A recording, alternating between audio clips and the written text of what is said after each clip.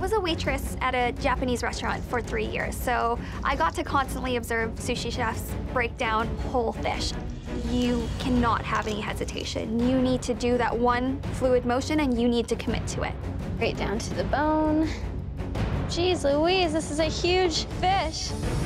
Ah, your little teeth are chomping me.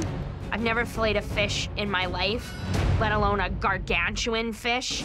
Just come on out, I don't wanna wreck you. Miranda is just butchering that fish. It looks like she's been using a chainsaw on that salmon. I don't even know where the bones are in these things. I don't do fishies. I completely butchered the first cut, but I still got a big honkin' slab of fish that I can pick something from. I like this piece. I'm back on track.